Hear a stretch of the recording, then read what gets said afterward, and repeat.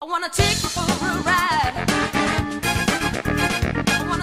We all have the ability to start a crowdfunding campaign, the ability to make a video and share our brilliant idea to the world. And although sometimes that works out pretty great, other times not so much. And today, ladies and gentlemen, off the back of doing quite a few videos based around animation, which as you probably know by now, I am quite a big fan of, what I'm going to be doing today is finally digging deep into the world of comic books. Well, actually, I've done a few videos on comic books in the past, but this is the one that's going to explode. Yes. As this is a kick scammer video, we're obviously going to be looking into some of the strangest and scammiest stories to ever come out of the world of comic books from places like Indiegogo and Kickstarter. And guys, let me tell you now that this video gets weird pretty damn fast. So we're not going to keep you hanging about at all. Let's get right to it. Hi everybody, I'm Daniel Robertson, aka DJ Slope from Slope's Game Room, and this is 5 super strange comic books.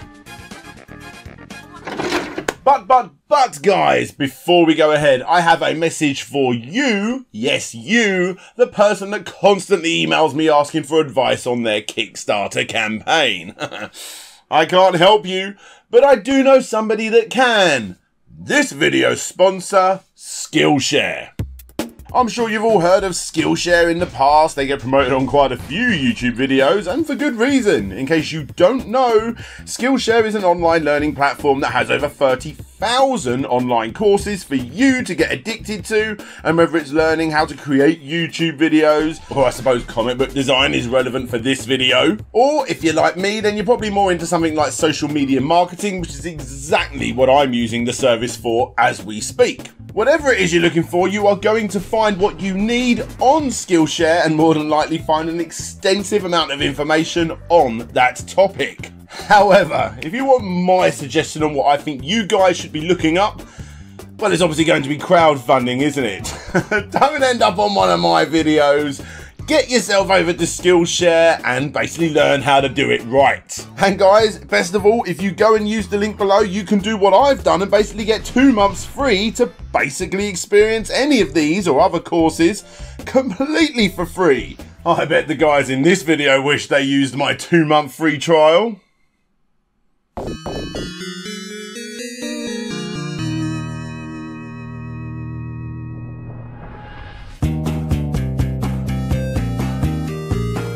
So, here's a first for you. In this segment, I'm going to give you 2 entirely different campaigns that basically had the same weird thing happen to them.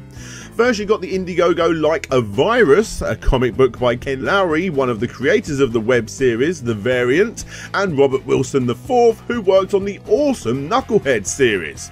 And secondly, you got Ethan Van Sciver, who has worked on plenty of well-established characters such as Batman, Green Lantern, Superman and X-Men to name a few, with his campaign Cyberfrog Blood Honey.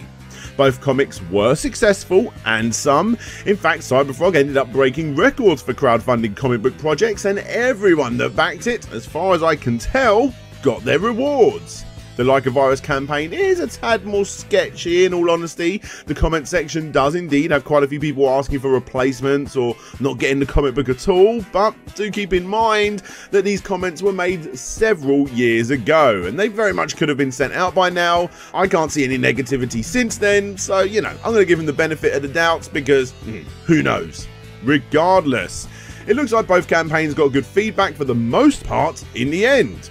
However, it's what happened during the campaign that was quite unique to both of these 2 comic books. You see guys, even though I've shown you Like a Virus as an Indiegogo project and Cyberfrog as a Kickstarter project, that's not where they started. In fact, they originally started their life on the opposite platform. Confused? Don't worry, Slope is here to help, because what you have seen up to this point are actually copyright campaigns created by unknown individuals who quite literally copy and pasted the original campaign and put it up on the other website. The more popular Cyberfrog campaign didn't get very far, gaining over $47 from 4 backers before word spread and it got cancelled, and the same went for Like a Virus that gained only $10 before that one was cancelled. However, in an interview with the Daily Dot, one of the hardest things to tackle here for the owners was the searching around of random forums trying to update posts that the scammers actually went crazy on promoting their fake campaign. In fact, according to that same interview, the scammers actually did more marketing to promote the fake campaign than the original guys did on the main one. And because of that, it does make you think, what would the outcome be if it wasn't for the fake campaign's excellent marketing strategy?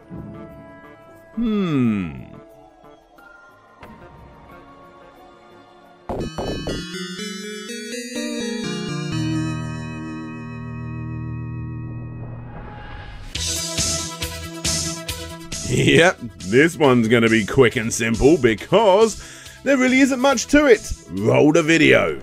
Hello, my name is Alexandra Douglas. I'm a freelance illustrator and aspiring webcomic artist.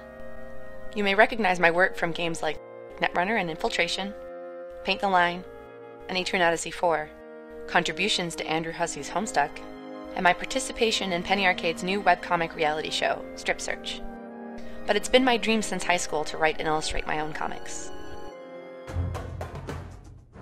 So, in a nutshell, it's no more than simply a 32-page foil stamped comic which eventually went up to 36 pages, along with a few extra bits and bobs like stickers and pins for higher tiered backers.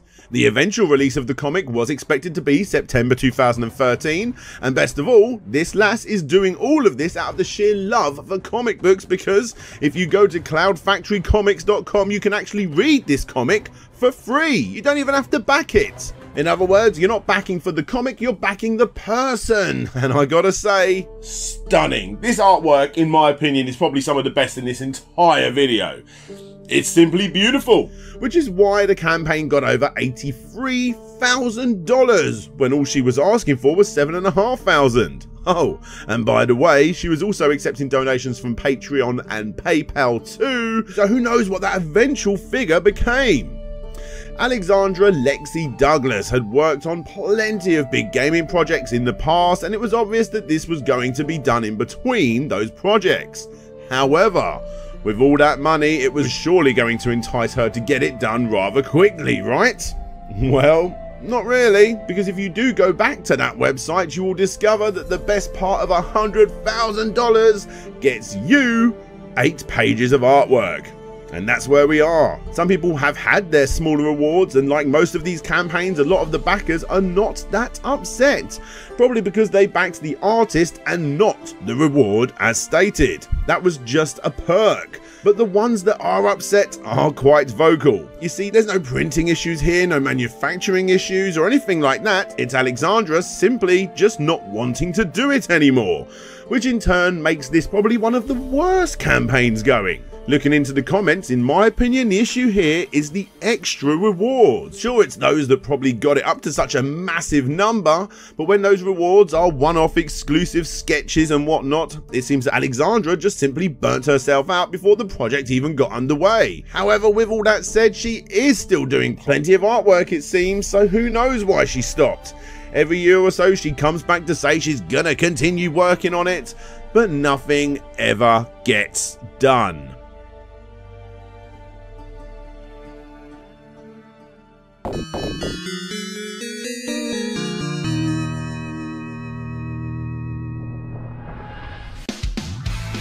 And here we are, the one you all knew, the ones that know about it at least, was going to be included in this video. The webcomic Sad Pictures for Children. So basically in this one, it's probably best that we start with John Campbell. But, you know, obviously before this picture was taken.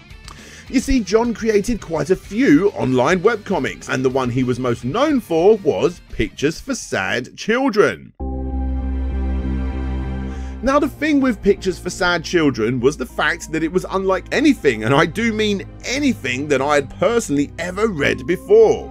The comics were incredibly simple, but still they gained a huge following, mostly by people that suffered with or were interested in learning more about depression and anxiety. To a lot of you out there, this may be simply stupid, but hold up, one man's trash is another man's treasure. Some of you watching this may not get this at all, but others, I'm not going to say that the ones that get it are more intelligent. I personally get no enjoyment out of it at all, but I think that's because I can't relate to this comic book in any way, shape or form. And I'm guessing quite a lot of you watching will feel the same way. And just like you, I find it confusing, however calling it stupid isn't the way to go. You see, over the 5 years that these very minimalistic grayscaled comics constantly got churned out, the fan base just grew and grew.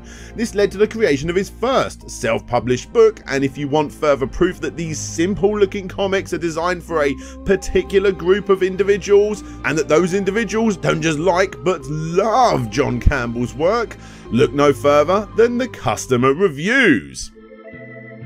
Anyway, as the popularity of these webcomics grew and grew as stated, it was about time for John to go ahead and get his second book published, and this is where Kickstarter came in.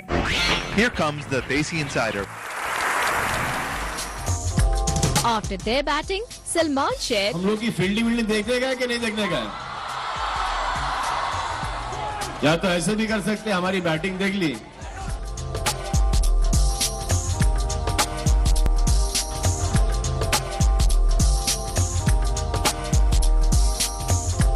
हमारी जो team की कप्तान है, उनका नाम है रानी Mukherjee.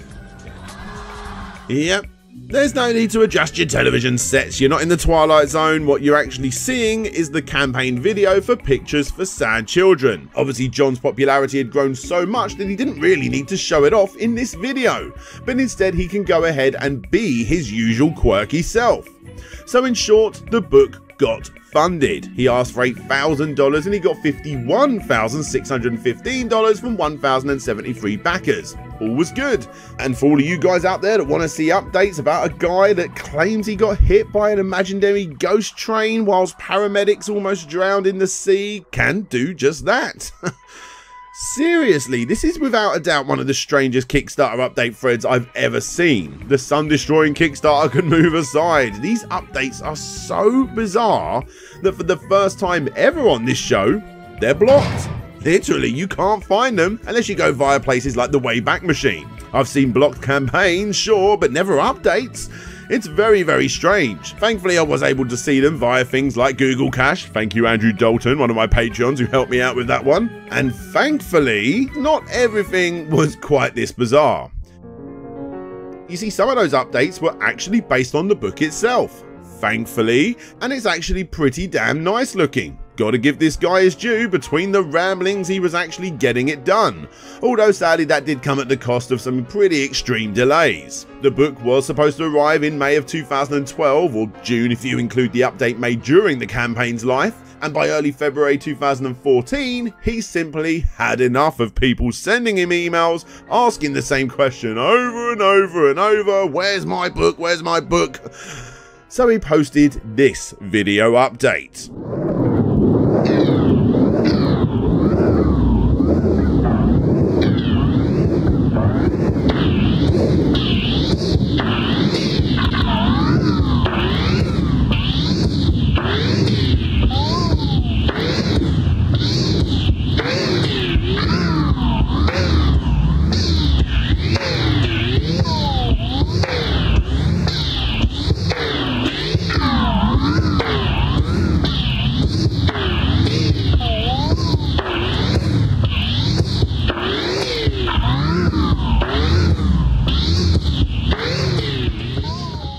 $127 books got burnt that night, according to this post that also included a 5,000-page essay saying that 75% had been shipped and no further books will be shipped. He had simply had enough of people asking him where their books were.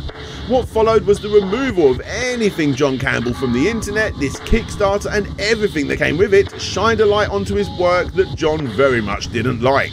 His website is gone, his email is gone, and 5 years of webcomics have gone too. Thankfully you can find plenty of bits here and there by searching for sad pictures for children, but this book, that actually had a dead bee mailed out of it by the way, yep, that's something that happened, has become incredibly sought after by backers that even after seeing this post still looked up to John.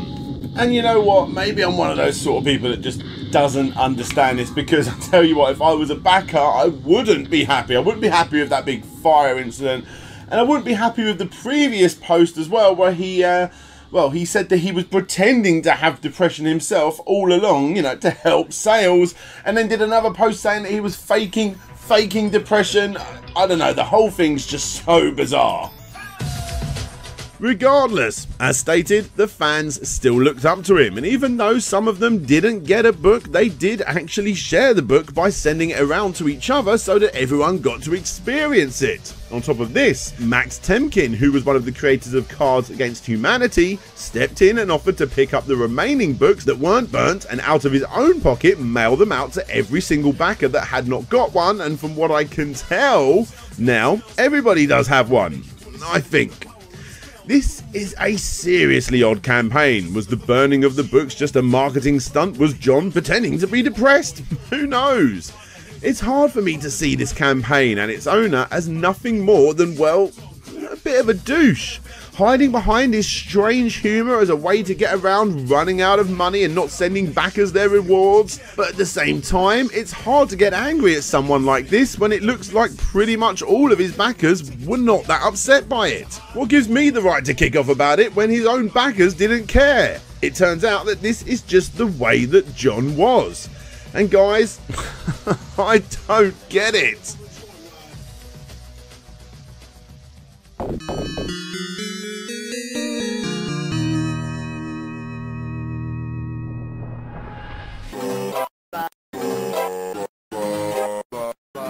This guy is Benny Powell, and Benny Powell has had quite a few campaigns, 5 to be exact. The first was for a book version of his fairly popular webcomic Wayward Sons that didn't hit target. He then tried again, this time with a slightly overhauled page, and that one did get funded by 25 backers, getting it to a humble $1,923, and backers got their rewards.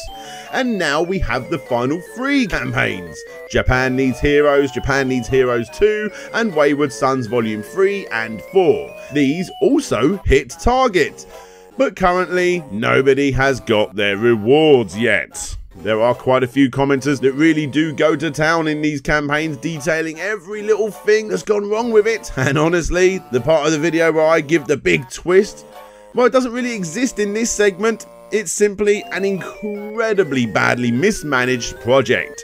T-shirt manufacturing issues, extreme delays with getting the work done, posts that blame the artists, other posts that claim more pages are done than actually are done, as they backtrack that later on in future posts, and claims that extra money will go on tsunami relief efforts, which obviously also didn't happen, which is a little bit shitty. Seriously, there's not one thing wrong with this campaign, but instead everything is wrong with this campaign. Again, he has done 5 campaigns in total, and out of the 4 successful ones, only 1 has been fulfilled. Which begs the question, $17,860 plus $5,860 plus $8,420 equaling $32,140 has resulted in 761 angry backers left out of pocket. And what I want to know is, how has he been able to get away with constantly starting up campaign after campaign after campaign when he is not fulfilling any of them? There's just simply no answer to any of this on this particular segment, guys, as it is, simply as stated, just an incredibly mismanaged set of projects. I wanna take you for a ride. Hey guys, thanks for checking out the video. I want to give a big special shout out to this video's sponsor, Skillshare. Yes, thank you very much guys for sponsoring the show. I do highly suggest you go down there and do the 2-month trial, so you can go and check out anything that you're interested in, and basically school yourself up. Like I said, I have been using it myself to find out how to boost my Instagram a little bit more, so go and follow me over on Instagram to see what I've been doing with that. And yeah, I highly suggest you go over there, especially if you're starting a Kickstarter. You could do a lot worse than a 2-month free trial, couldn't you? Yes. But anyway, guys, let's get over to the Patreons that help out every single episode, with a big special shout out going to Gary Pinkett, That Retro Video Gamer, Mantis, Ryan Burford, Andrew Dalton, Ben Jackson, Jonathan Hayward, Kevin Kong, Christopher Turnbull, Phil Lowland, Tomek Rabowski, Retro to Next Gen, Hawk89, Dina Robertson Dunn, Lefty Intrigued Gaming, Abby Morris, Tim Labonte, Asobi Quang DX, Tim Lunn, Hananas, Pixels.Limited, aka Samuel Victor, Red the Beard, Conrad Constantine, Pretendo64, Creamy Elephants, Casey Garner, Blitz Hedging, Kinglink Reviews, Gemma Mr. T-Shirts, Wobbles and Bean, The Wonder Ducks, Yelled Hamburger, Abewright, Dan Petit, Mike H. Fell, Lucas Softail, Gregory Arden, Ronnie Method, SSWP, Solex Captor, Jeremy Rodriguez, Nick Pollard, Bram Perez, Marcus Kingamucut, Tyndall, June, The Geeky Dad, Richard Carter, aka Fantastic Dizzy, Todd, Paul, Float, G, and of course, Petty Mew. If you guys want to get your name shouted out, get your name shown, come and see what I'm working on, and all of the usual stuff that these patrons get all of the time, then, you know, why not click the link that you see on the screen? Don't forget to subscribe, give the video a thumbs up, a thumbs down, whatever you prefer. If you are sharing this stuff over on places like Reddit and what have you, then obviously a massive thanks to you. Oh, yes, an extra big shout out goes out to the subreddit Shitty Kickstarters as well, because, you know, those guys over there are awesome. But anyway, that's enough for me. This is DJ Slope signing out, and hopefully I'll see you all next time.